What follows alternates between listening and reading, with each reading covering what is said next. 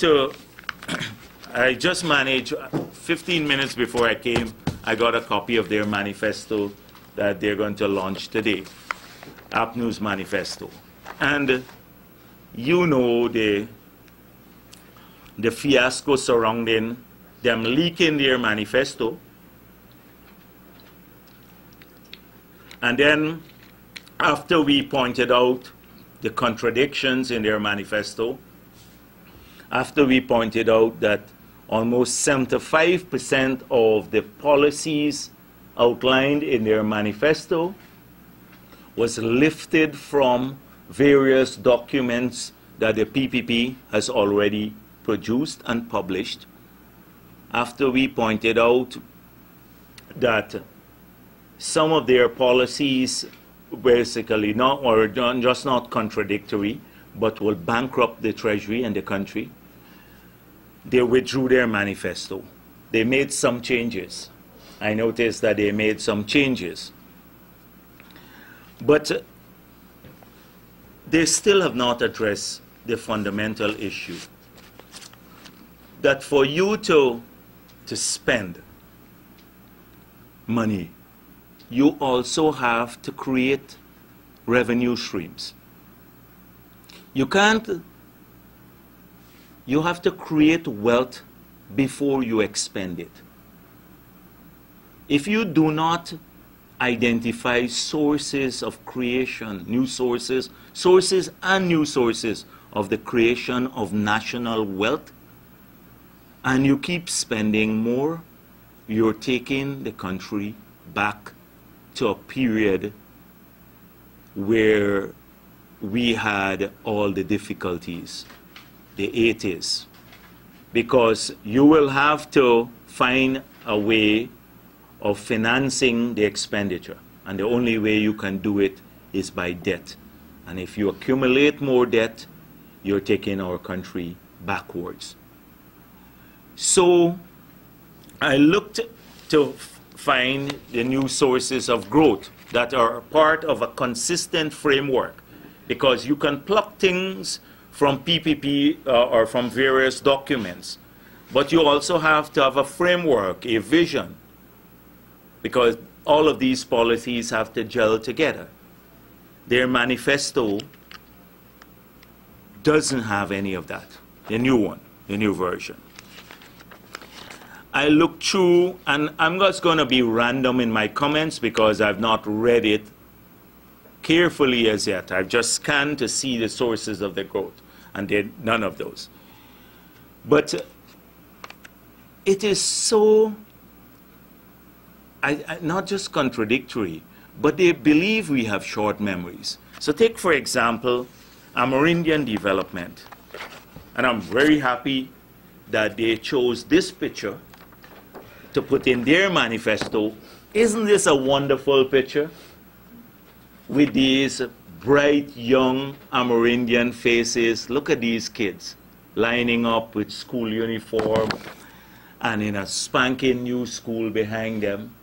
And it's taken from now one of the communities. I'm not sure which community, but it is a testimony to what has happened under the PPP Civic.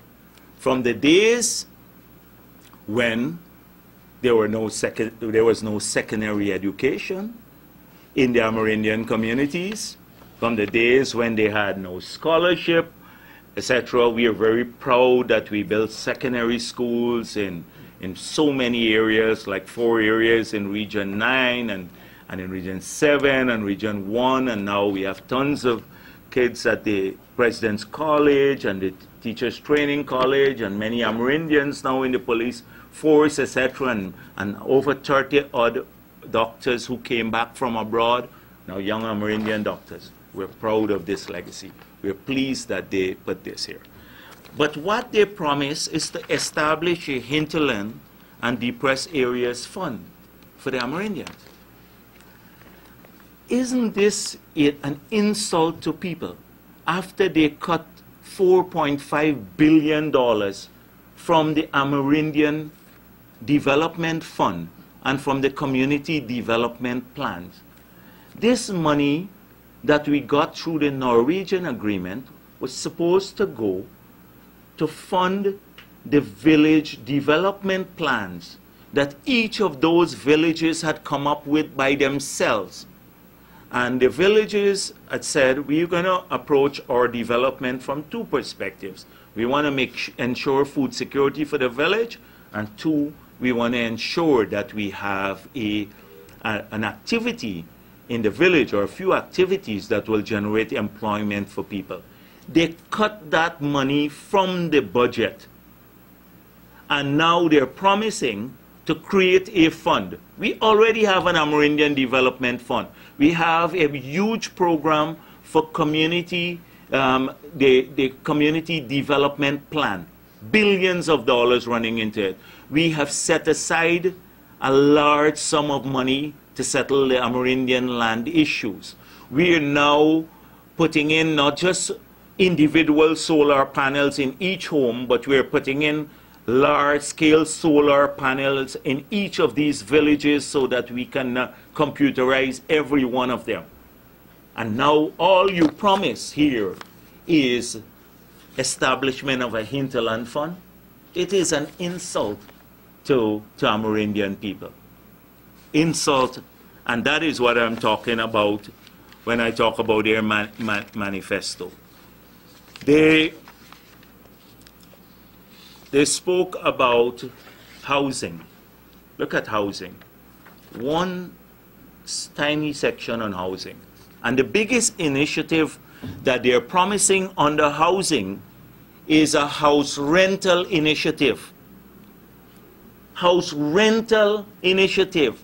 In this day and age, when our aim is to ensure that every Guyanese, young professional, own their own home, they're promising, their biggest promise is a house rental initiative. It is shameful, absolutely shameful. They believe that people should be, should go and live in rented homes.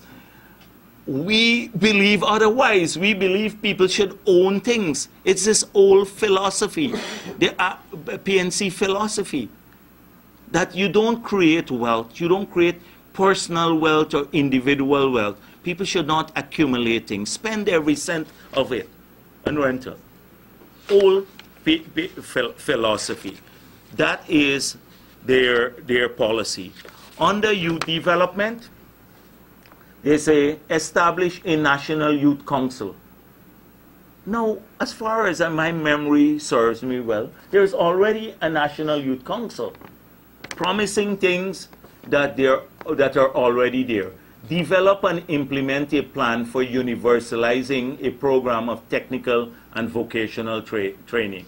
Now, the last time I understand this is that we now upgraded the technical program in Linden Technical Institute.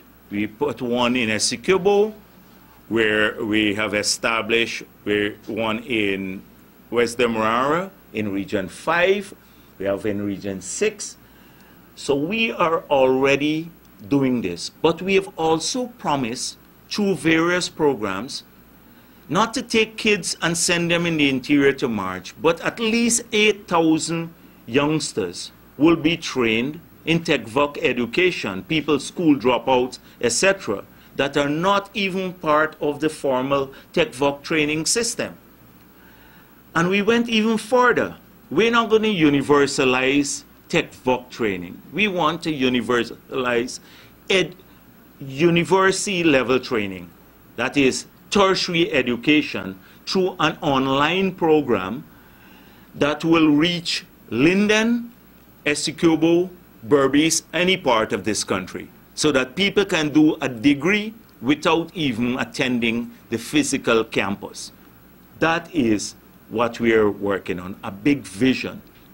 So some of these things, they promise a lot of investigations into everything under the sun, the specialty hospital, the airport, Marriott, etc.